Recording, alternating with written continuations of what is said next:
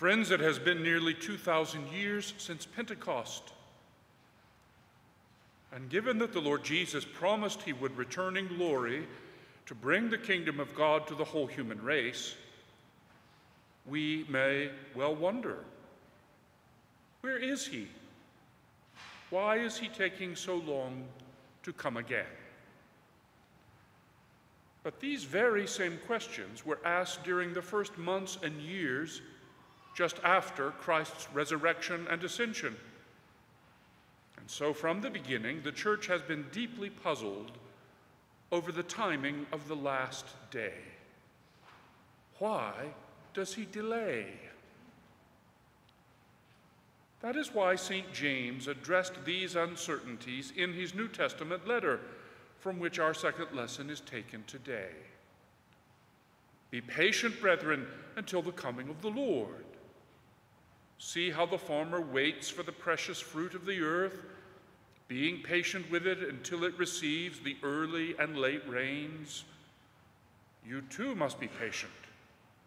Make your hearts firm, because the coming of the Lord is at hand. And yet here we are 2 millennia later, still waiting, not always so patiently, for the coming of the Lord. Part of the problem in our perception of the supposed delay of Christ's return is how we experience time, which is a dimension of the created universe by which the Creator is not bound. For example, by our best educated guess, the cosmos seems to be about 13.7 billion years old, give or take 200 million years. And our Milky Way galaxy is nearly the same age as the rest of the universe, at 13.6 billion years.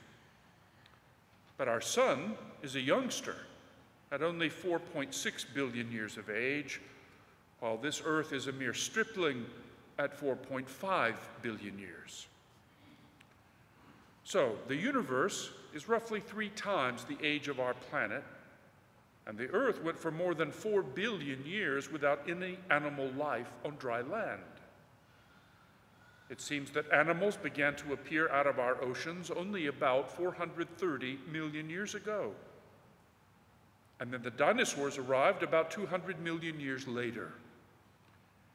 They flourished for over 180 million years, until one day all the dinosaurs died in a cataclysm 66 million years ago. Friends, this whole universe in all its glorious complexity was brought into being by God from nothing. And from the beginning, the development of the cosmos has been directed by an eternal purpose through the constant creative act of the divine Word of God, the Logos, by whom and for whom all things were made, including time itself. At God's good pleasure, our species seems to have appeared in Africa a few 100,000 years ago, although the archaeological record of bones and tools is bewildering in its complexity and ambiguity. What we can say with relative confidence is that Homo sapiens began living in communities outside of Africa about 70,000 years ago. And the oldest surviving human artifacts known to us are just about 40,000 years old. Then cities began to appear about 10,000 years ago, while the oldest known written languages were composed around 5,000 years ago. So, it took 13.7 billion years to go from the creation of the universe to the creation of written language, which means that if the history of the universe were condensed to a scale of 24 hours, human civilization would have been here for less than a second. And the faith of Jews and Christians would have existed for an impossibly tiny fraction of 1 second, too small to imagine. And yet, despite this extraordinary timeline, we dare to be impatient for Christ to come back and conclude the story of man's existence and salvation. One remedy for our impatience is to look at salvation history in the context of both geological history and all of cosmic history. Perhaps then we can understand that even after 2,000 years of Christianity, we may still be in the very earliest hours of the church's history. Or maybe not. We cannot know, and we will not know until the risen Lord Jesus returns in glory to judge the living and the dead and bring the full and final consummation of the kingdom of God to all the tribes of the earth. And so, once again, we must learn from the wisdom of St. James. Be patient, brethren, until the coming of the Lord. Make your hearts firm, because the coming of the Lord is at hand. Even if that final return is eons in the future. But while we wait patiently for the coming of the Lord in glory on the last day, we must also remember that he is already here, right now. At his ascension to God the Father, the risen Christ promised to remain with us always.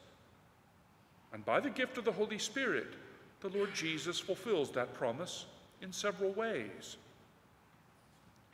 In the church, which is his body, Christ is present whenever Christians gather to pray in his name. The Lord Jesus is present in the poor, the sick, the imprisoned, and the immigrants whom we serve in his name. The Savior is also present in the God-breathed scriptures of the Old and New Testaments, which are human words speaking the divine word. And the Messiah is present in the 7 sacraments of the new and everlasting covenant, above all in the Holy Eucharist, in which we adore the same risen Christ, now worshipped by the saints and angels in glory. In the most blessed sacrament of the altar, we now have communion with the risen Lord Jesus of the most immediate and intimate kind. And the Holy Eucharist is food for the journey that will sustain the Church's watchful patient until the end of days, no matter when that should come. But if most people are unaware of the presence of the Word made flesh among us now in all those ways, remember that nearly everyone was unaware of his first coming among us as a helpless child, the babe of Bethlehem. And even during the 3 years of Christ's public ministry, most people could not believe that the Son of Mary was truly God the Son, the eternal Word by whom all things were made. That is why John the Baptist, from his prison cell, directed his disciples to seek out the Lord Jesus, whom John had already acclaimed at the river Jordan to be the Lamb of God, who takes away the sins of the world. John, of course, had known from his womb that his kinsman Jesus is Emmanuel, God with us. And Jesus, in turn, knew that John was his forerunner, the messenger sent to announce the coming of the Lord, the last prophet of the Old Covenant and the first prophet of the New. But now the end of John's life was approaching, and it was time for him to decrease, so that the Lord whom he served would increase in the understanding of all those who seek to know, love, and serve the living God, and to worship him in spirit and truth. So, John sent his disciples to Jesus with this question: "Are you the one who is to come, or should we look for another?" Jesus said to them in reply, "Go and tell John what you hear and see. The blind regain their sight, the lame walk, lepers are cleansed, the deaf hear, the dead are raised, and the poor have the good news proclaimed to them." Those were the signs which bore witness to the truth that Jesus Christ is Lord. But with the death of the last apostle, those signs went over into the sacraments. Now the Church herself and the 7 sacraments are the signs that the Savior is here with us, to give the life of grace to all who welcome him with faith, hope, and love. In Christ's church, The marks of the Messianic age are made visible when we live the life of the new creation, primarily by the way in which we treat other people and serve them as we would serve Christ himself. The prophet Isaiah describes this life of grace in today's first lesson. Strengthen the hands that are feeble, make firm the knees that are weak. Say to those whose hearts are frightened, be strong, fear not. Here is your God. He comes with vindication. With divine recompense, he comes to save you. Then will the eyes of the blind be opened, the ears of the deaf be cleared. Then will the lame leap like a stag. Then the tongue of the mute will sing. So, when will the Lord return in glory?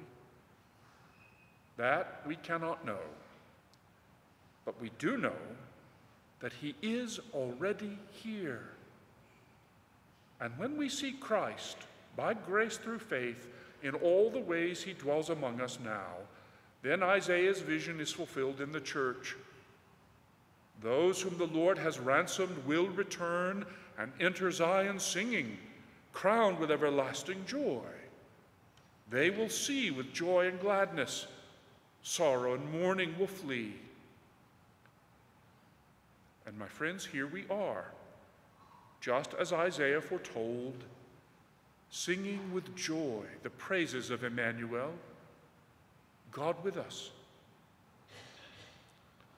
So is Jesus the one who is to come? Yes, he is. The Lord Jesus is the Word made flesh, who first came to us as a child to suffer and die and rise to new life. The same Messiah now comes in word and sacrament to make us holy by uniting us to himself. And the Lamb once slain, who lives forever, will come in glory to make all things new on the last day, a day for which we watch patiently, even as we pray eagerly. Amen. Come, Lord Jesus.